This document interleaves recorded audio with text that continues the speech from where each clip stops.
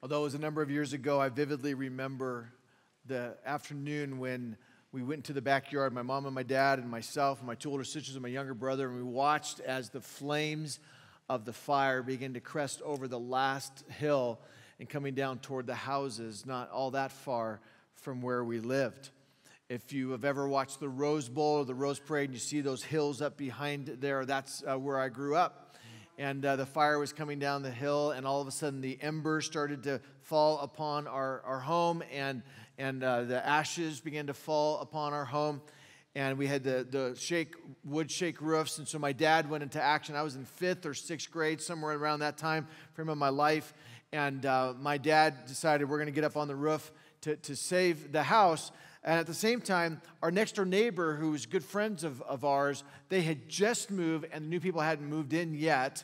And so he said, okay, son, I want you to get a hat on, I want you to get some sunglasses, and we're going to get you a hose and get up there to the top. And what you're going to do is just spray down this roof and spray it down so when you see an ember, you douse it right away, and just try to get this roof as wet as you can, as long as you can, so there won't be any damage. And so I got on the neighbor's roof, he got on our roof, and for hours we were up there and just with, our hoses watering down the roofs. And I never felt so much like a man in my life, Here I am, I'm like a fireman, and I'm like 5th or 6th grade. And after that all happened and our homes were saved, I got a nice card from the neighbors who had moved with a bunch of gift certificates to Baskin Robbins. It was all good from beginning to end.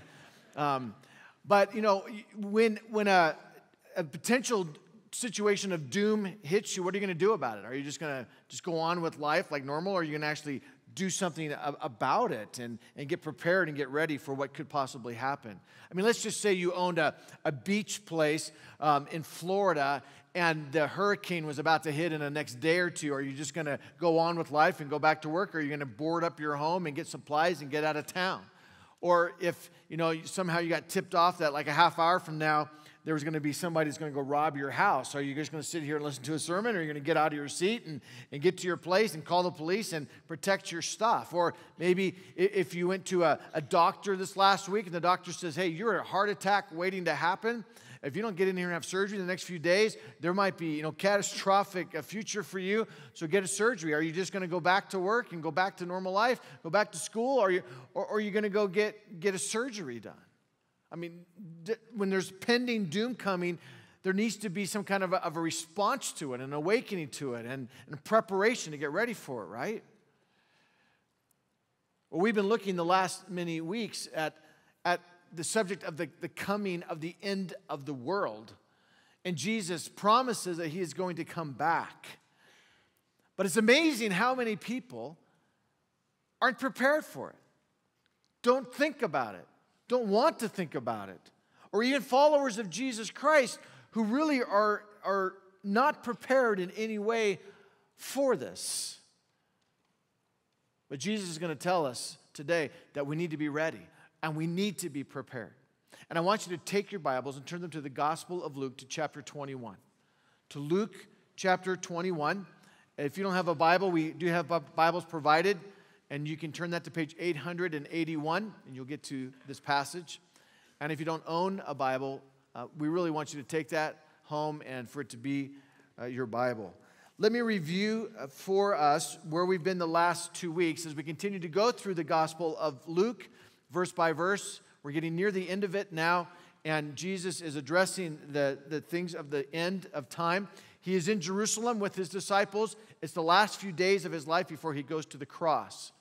And while he is in this location, we learn in verses 37 and 38 that we'll look at in just a moment, that every single day in these last days of his life on earth, that he went to the temple and taught. And then the disciples and him went to the Mount of Olives at night and slept. And that is literally right across the ravine. It's a very short walk from one to the other. Verse 37 tells us, and every day he was teaching in the temple, but at night he went and lodged on the mount called Olivet. And early in the morning, all the people came to him in the temple to hear. So that was going on a daily basis. And on one of those evenings, as they were leaving the Temple Mount to go to the Mount of Olives, as we saw a few weeks ago, some of the disciples make comments about the magnificence of the temple. Its beauty, its size, its ornateness, the massive stonework, all the things that were a part of this temple that they're like, wow, look at this temple, Jesus. And Jesus surprises them by saying to them, yeah, that's impressive, but it's going away. It's going to be destroyed. And they're like, what? And so when they get over to the Mount of Olives, we learn that just a few of the disciples get with Jesus and they say, help us with what you meant. What were you talking about? And he began to tell them that, sure enough, in the near future, Jerusalem was going to be destroyed, and the temple was going to be destroyed as well. And we find out through history that, sure enough, in 70 A.D., the Roman Emperor Titus comes into Jerusalem, surrounds it, and then ultimately attacks it, destroys it, kills maybe about 1 million Jews. 100,000 are captured, taken off into captivity, and the temple as well is completely leveled. But while he tells them about what's coming right around the corner, he also uses this opportunity to share what's going to happen at the time of the end. And that certainly the world is going to come to an end and that he is going to return back again. And we've looked at 2 weeks ago the realities of the end times, that there will be false Christs and false predictions. We learned about the signs of the times that are going to come, and we learned that there will be severe persecution for those who are followers of Jesus Christ. And then last week, I asked the question, why does there even have to be an end? I mean, why does God need to end the world? And we learned that God is a holy God.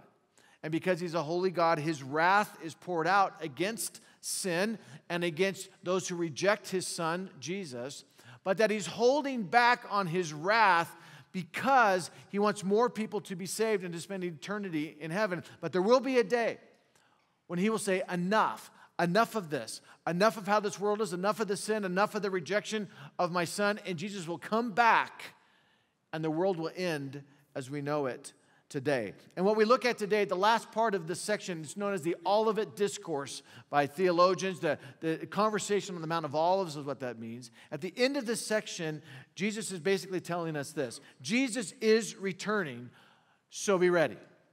He is going to return. That is a reality, so we need to be ready. And here's what I want to accomplish today. I want to help us understand this passage. And then I want to talk to you from my heart about what is keeping so many of us from being ready for the second coming of Jesus Christ. And I want to pray. If you'd bow with me, please.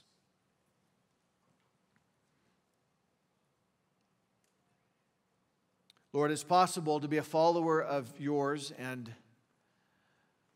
not be ready for your return. To be so focused on other things that we don't have an urgency to our life. And Lord, I pray today that you would open up our understanding and also our hearts to what you have for us today. And that we would take this seriously and we respond accordingly. And I pray this in Jesus' name. Amen.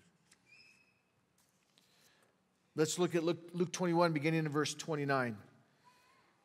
And Jesus starts off with a parable. It's about the shortest of all the parables in the Gospels. A parable is when Jesus makes up a story to make a point. And then remember, they're on the Mount of Olives, so there's trees all around them there at the Mount of Olives. And he told them a parable. He said, look at the fig tree and all the trees. So my guess is there was a fig tree right there, and there was a bunch of trees around. So he says, look at the fig tree and all the trees. As soon as they come out in leaf, you see for yourselves and know that the summer is already near. So also, when you see these things taking place, you know that the kingdom of God is near. Truly I say to you, this generation will not pass away until all has taken place. Heaven and earth will pass away, but my words will not pass away. Jesus is telling his disciples to pay attention to the signs and you'll be ready for his return. And he makes a very basic analogy about, hey, when the trees get their leaves, you know, right around the corner is summer. Right? I mean, that's pretty basic. We get that in Colorado. We have 4 seasons, although this year we wonder if we had spring. We had a lot of snow in the spring, and one of the things that it did is it kept us from having all those beautiful blossoms, the white blossoms and the pink blossoms, and so we didn't have spring like normal this year. I have mixed emotions about that because there's a part of me that misses that beautiful springtime and those weeks when everything is so vibrant and colorful. At the same time, we have at our house 3 pretty decent-sized crabapple trees. And what this means is because they didn't flower, there will be no crab apples. And that means in the fall, there'll be nothing to drop on the ground that I don't have to pick up. So there's a part of me that's very happy about this happening. But basically, all that Jesus is saying here, very basic, is that when you see the trees get the leaves, you know that right around the corner is summer. When you see the signs of the times, you know right around the corner is my coming. Therefore, be prepared. And we've already learned that Jesus has told us that the signs of the times are an increase in wars, an increase in earthquakes, an increase in famines, an increase in pestilences, unnatural disasters where like the cosmos start going crazy, and severe persecution to followers of Jesus, even to the point of martyrdom. And if Jesus is coming back very soon or in the near future or even down the road farther, this is what we do know, is that certainly the signs of the times have heated up in the last many years. Even with technology and the things that are offered through technology and the chips that we could have and retina scans and all the things that we think about when we think of a mark of the beast and all those things that could happen, certainly we're closer now than we have been at any time in history, obviously, but things seem to be heating up. And so when you see the signs of the times, get ready. That's what he's saying. But then comes verse 32, and you kind of go, huh? What is he saying here? Because he says here in verse 32, truly I say to you, this generation will not pass away until all has taken place. Heaven and earth will pass away, but my words will not pass away. And so you scratch your head a little bit and you say this is confusing because the generation that Jesus is talking to is over 2,000 years ago now, and he has not come back yet. And he says in this generation, all these things will take place, but they didn't take place in that generation. So was Jesus mistaken? Did he make an error there? And I have a theology that says Jesus is perfect and he doesn't make mistakes. So what did he mean by when he said this generation? And there's various viewpoints. Even some commentators think this is maybe the most difficult or one of the most difficult verses in all the Gospels to understand. There's more viewpoints than this, but let me just give you 3 basic ones that people believe that what Jesus could be saying. Like, first of all, that Jesus is referring to that present generation of disciples and followers of him at that time. But he's not referring to the end of the world. He's referring to the end of Jerusalem as they knew it at that time and the destruction of the temple that was going to end up happening in 70 A.D., which would be about 40 years past this time. And that's what he was referring to. Some people believe that. Other people believe that Jesus is referring to the final generation, the very last generation on this earth that are going to be here for the end of time. Although he does say this generation there. He doesn't talk about a future generation. And a third viewpoint is that the word generation is not so much referring to a stage of life of a few decades, but it's referring to an actual race of people. Because there are other times we find in the Bible when the word generation is used to talk about an entire race of people. And Dr. Philip Ryken writes this when he says, sometimes the Greek word for generation, the word genea, refers to race, a group defined by ethnicity rather than by the year that it is born. And then he goes on to say that it is, if this is the way the term is used in chapter 21, then Jesus was speaking specifically about the Jews. They are the people who will not pass away from this earth until everything in God's plan has taken place. And I tend to think that that's probably what Jesus is referring to because also in verse 33 and in verse 36, the immediate context after this, he's talking about the end of the world and not the end of Jerusalem. And we also know that Jerusalem gets restored as time goes along. So I tend to believe that he is talking about the Jews as a people, and they're going to be there all the way till all these things are fulfilled at the end. Be that as it may, the main point that he is making is this: he is coming back, so we better be ready. And when we get to verse 34, it reveals to us what's on his heart more than anything else. In fact, I would go so far as to say, as we've looked at this over the last few weeks, this chapter, that what Jesus' most important thing that he wants to say is the very last thing he says. He talks about in generic terms the signs of the times, the things that are coming. But then he wants to say more than anything else, I am coming back, and so you need to be ready. But what's interesting is when he starts off these last few thoughts from his heart, he says this to start it off. He says, but watch yourselves. But watch yourselves. He doesn't say, watch the clouds for me coming back.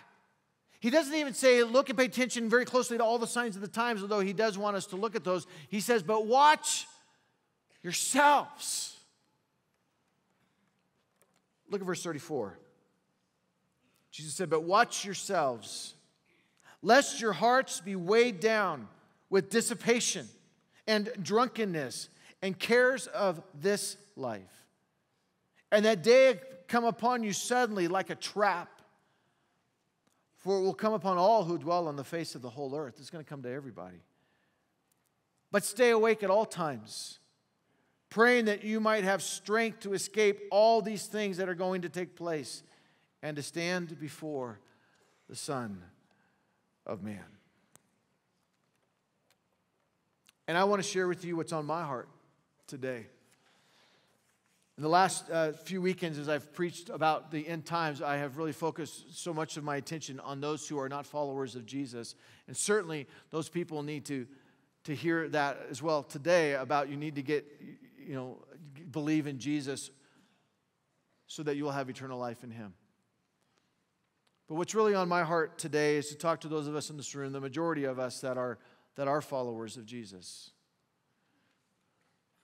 And I want to say, and even with the risk of offending, that my guess is there are a lot of people in this room who are legitimate followers of Jesus, who if Jesus were to come back today, you would indeed go to heaven, but you're not ready. You are not ready. You are not focused on His return. You don't even think about His return. It's not on your radar screen at all. You are so focused on the things of this life and this earth that you don't even give the time of day of thinking of what it's going to be like to meet Him. And that it could be soon. And there's no urgency to your life spiritually.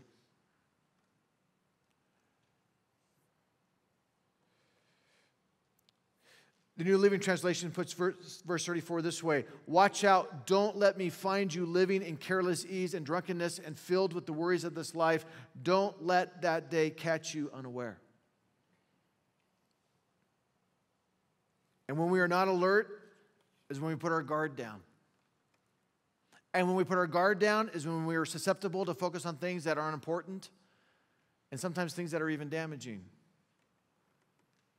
It's like a soldier who's out on night watch night after night and he hasn't seen any sign of an enemy, and after several nights of that begins to drop his guard, begins to not be so focused and alert, and that's when the enemy can pounce. I mentioned this on the Saturday night message, and a man in our church who's a retired Army Ranger came up to me and he said that one of the things that they stress highly for those who do watches and are on guard, he said they tell them complacency kills. Complacency kills. If you begin to get complacent in your position of being alert and watching, that complacency can kill. And I mentioned that then again in the last few services, and another retired Army Ranger came up to me after the last service.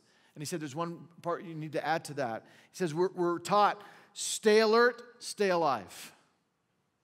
Stay alert, stay alive. He says, but watch yourselves. My life verse, when I say that, it's a verse that I've chosen that is very important to me, and I pray that it guides my life, and it's Proverbs 4:23. It says, watch over your heart with all diligence, for from it flow the springs of life. Watch over, guard over the inner being of your life, the part of your life with the Lord. And watch over it diligently, consistently, regularly. For from that heart flows the very spring of life. And if you don't watch over it, you can have stagnation or even death inside your heart toward God. When it comes to the end times, why watch yourself? Why does Jesus say this? And Jesus answers this by saying in verse 34, lest your hearts be weighed down. Or as the Good News Translation puts it, don't let yourselves become occupied with. Become occupied with what? And Jesus says three things. To be occupied with dissipation, drunkenness, and the cares of this world.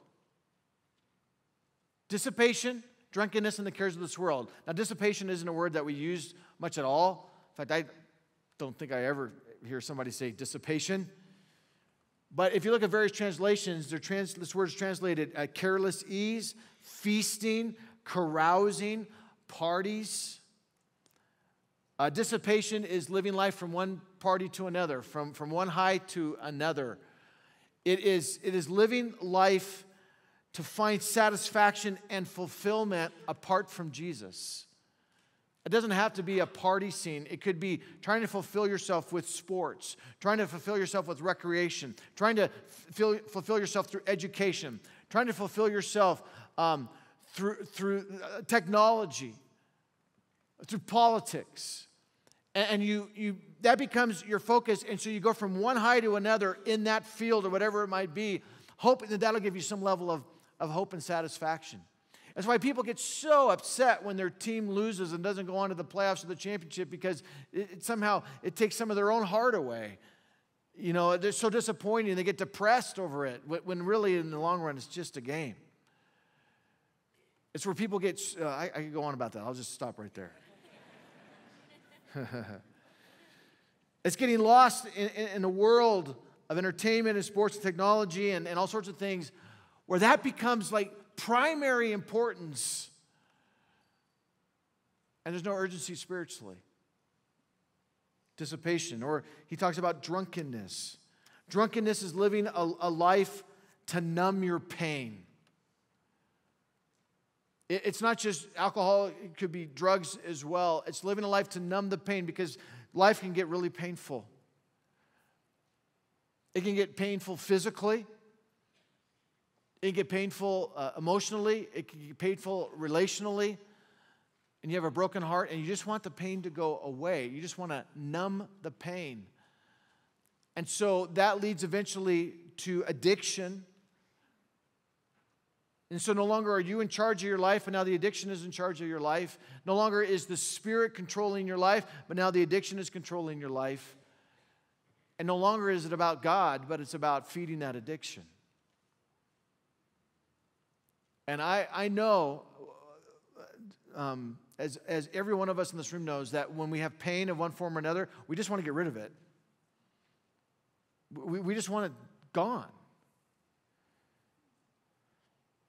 And we're willing to help with that at times. And then we get in a mess if we go too far with that. I mean, this is just a simple illustration of that, but just recently I went to the dentist. I've always struggled with going to the dentist. I've had my own fears with the dentist, anxiety issues and stuff like that. I mean, a number of years ago, I was in the middle of a root canal and I bolted and left. Not good. About 20 minutes later, I came back, and finished it up. A few months later, I went back to that same dentist, and there was this kid screaming his head off, and the lady working on my teeth said, we call him Little Mikey.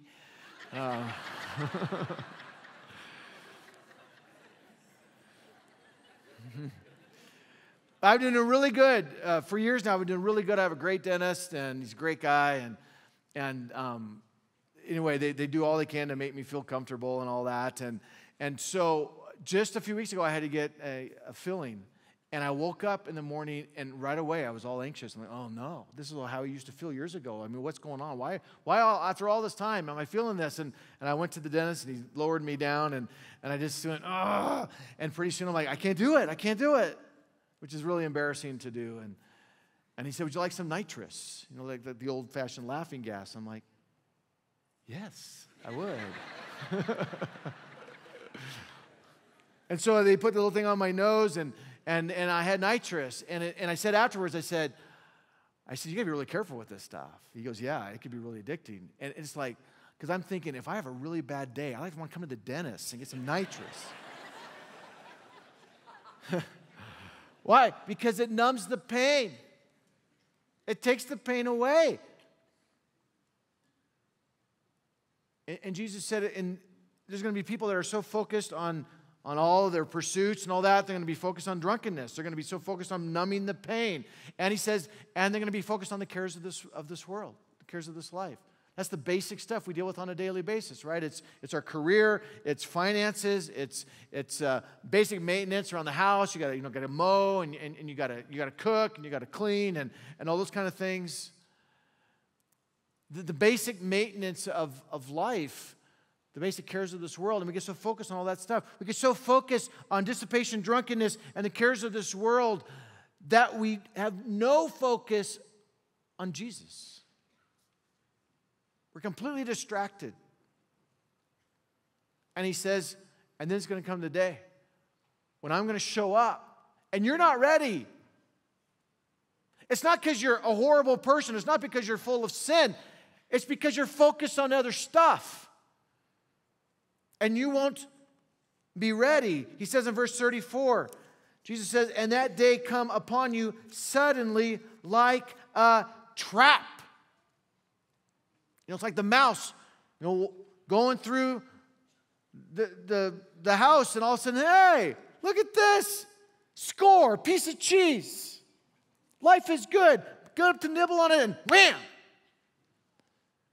Didn't see it coming. And we do that, don't we? We just kind of la through life. Everything's okay. We got a few struggles here and there, but overall things are good. And we are not focused at all on the coming of Jesus. We don't even think about him coming. And then one day, boom, here he's going to come. And we're not ready. Our hearts aren't ready. We're living with a focus without him. We're living in sin. We're not clean before him, whatever it might be. And all of a sudden he comes and, oh my goodness.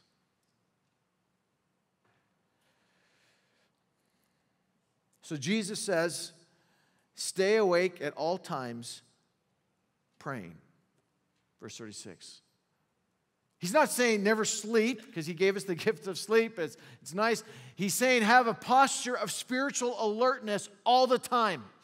Always being ready. And pray. Why pray? He says, praying that you may have strength.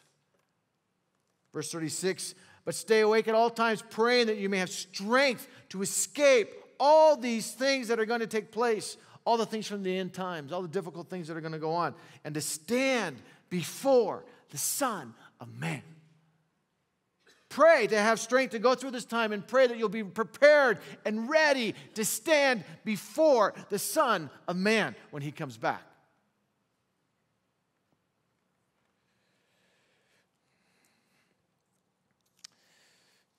As I've shared with you several times in the last few months, I've made it a high priority when I prepare these sermons to live the sermon, to not prepare a sermon for you, but to prepare a sermon for me more than anybody. And I had to ask myself a difficult question this week that I'm now going to pass on to you, for you to ask yourself, and that is this. Do you really want Jesus to come back in your lifetime? Because I'm going to be honest, there have been many times in my life when I have had this thought. I don't want to go through the end times. And on top of that, I'm going to be in heaven forever, and so I want to have a full life. Be able to live my life till I'm old and then go. I want to have both.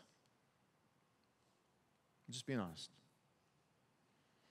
But I know deep down that when I see Jesus and when I get to be in heaven, I'm going to go, what was I thinking? I could have been here. I mean, this place is so much superior to where I've come from. And in the presence of Almighty God, what was I ever thinking to think that I would want to stay in the world? But while we're in the world, we hold on to the world and the things of the world and the focuses of the world. And we're like, why don't you come back in another generation, but not mine? You know, it's the single person who says, Lord, I want you to come back, but not until I'm married. And it's the young marrieds who say, I want you to come back, but not until after I've had some kids. Then you have the kids.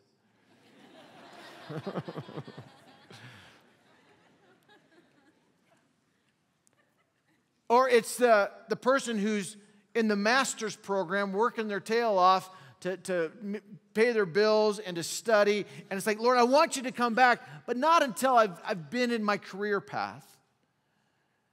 Or the person in the career path that says, you know what, Lord, I want you to come back, but not until I accomplish some of the goals that I have in my career path. Or the person who's about to retire to say, you know what, I really, Lord, want you to come back, but not until I've retired and enjoyed life for a few years without work. Lord, I want you to come back, but...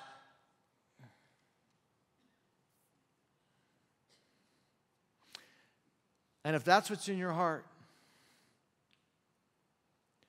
you're not ready. I get it, but you're not ready. You're ready when you think, above all of the pursuits I have and all the things that are ahead of me, more than anything else I want is to meet Jesus and to be with Him and to go to heaven and to have such a developed, deep love relationship with Him that you can't wait for His return. You know, when we're in the midst of pain, we want His return. When things are lousy, we want His return. But when things are good, we're like, just kind of hold off for a while, would you? And it just says that we're so entrenched in the things of this earth, dissipation, drunkenness, and the cares of this world. From time to time, in our home, we will have a special guest come, and our kids hate that. They don't hate the guests, but they hate the preparation for the guests. So if you come to our house and there's not a lot of special preparation, you're family. So that's good. But for some people, it's like we got to get the yard all done, and that's pretty much my job. And then it's clean the house and all that. I remember in the house I grew up in, when we would have a special guest, my mom would clean the bathroom. That was the kids' bathroom, but it was also the guest bathroom. And she just put a piece of paper on there with one big word on the paper. No. That was for us kids. No. I cleaned it. You're not going in there and messing it up. So there's a lot of preparation that goes into somebody that comes. Basically what we do is we get things that are out of whack, we get them right. That's what we do. We get the yard straightened up, we get the house straightened up, we shower and smell good. We get what's out of whack right. And all the other stuff we put in the laundry room and close the door. But and Jesus says, you need to get ready for me. Those things that are out of place in your life, you need to get right. And the relationship that is not truly as important as it should be to you needs to become your primary priority. And that's me, he says. And there needs to be an urgency spiritually to follow me with all your heart. And that no day could be better than the day that I come back. I mean, can you imagine seeing him in the clouds and go, wait, I got a soccer game at 3. Can you hold off? No, when he comes, it's like you drop everything because this is highest priority. He's your highest priority. Are you ready? If you're not ready, you need to believe, first of all. If you do not believe, you need to believe. You need to believe that Jesus is indeed the Son of God and He's coming back again. You need to submit to Him and to ask for the forgiveness of your sins and invite Him into your life. And you will have the gift of eternal life. That's how you get that. And on the day when He comes back, it'll be a great day for you versus the day of gloom and doom. If you want to know more about that, we have some tables out in the lobby. It says, I said yes. You can't miss it. If you go out there, there are people there that would love to talk to you about your faith and to pray with you, a prayer to have you receive Jesus and to be prepared for His coming. We also have a class called Starting Point. It's a class where you can go no matter where you are in your journey of faith and you might not know hardly anything about God, and you can come and learn the basics and try to discover who Jesus is. So if you don't believe, you need to believe. If you do believe, you need to get things right.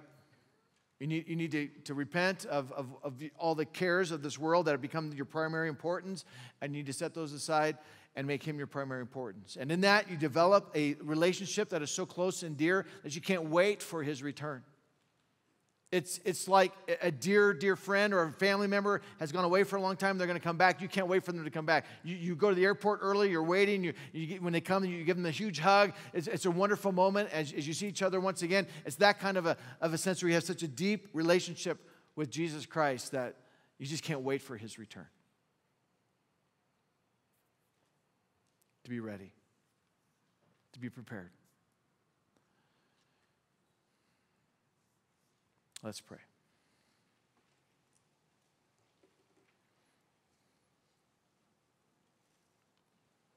Lord, it's so easy to get focused on that which is not of primary importance.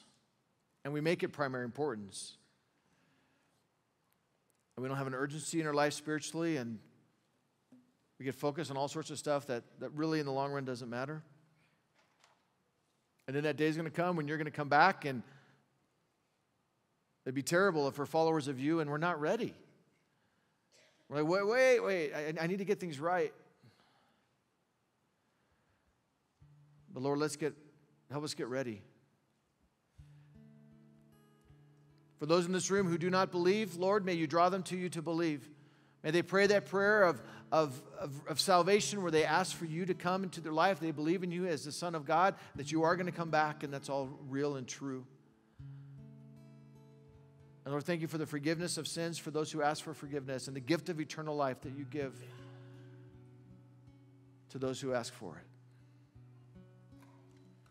Lord, for those in this room who are followers of you, that honest to be truth, they're not ready for you. They don't think about you in these ways at all. They're so focused on their own life and their own pursuits. If they were to be honest, they'd say, you know what? Don't come yet. There's too many other things I want to do and accomplish and be a part of. Lord, for those not only thoughts, but those actions that we've had, we repent of that, Lord. We ask your forgiveness. We want to be ready for your return, and we want to be focused on you more than any other pursuit or thing. You are the King of Kings. You're the Lord of Lords. You're the God of the universe, and you need to be far more important. And Lord, I pray that we grow so close to you that more than anything else in this world, more than marriage or a career or good health or anything, Lord, more than any of that, we want you. We want you. And so, Lord, we pray these things in the name of Jesus Christ, who will return again.